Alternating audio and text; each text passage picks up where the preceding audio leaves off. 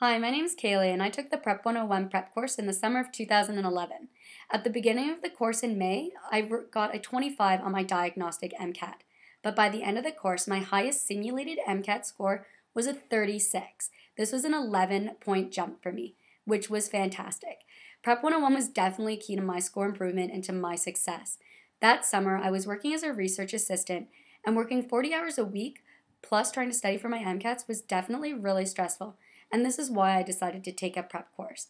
Prep 101's flexible schedule enabled me to work my job from 8 to 4, plus go to any classes I wanted. So if I was tired, I went on the weekends, or I could go at night, or I went to both. It was really great because I was able to work around my work schedule.